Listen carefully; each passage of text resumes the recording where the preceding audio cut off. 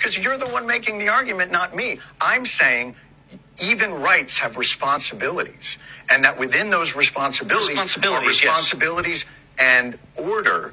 Otherwise, it's chaotic. I'll go you one further. You want to ban drag show readings to children. To my knowledge, yes. Why?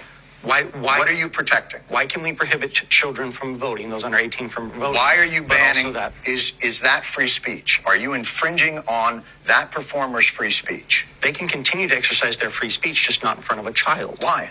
Because the government does have a responsibility to protect. I'm sorry?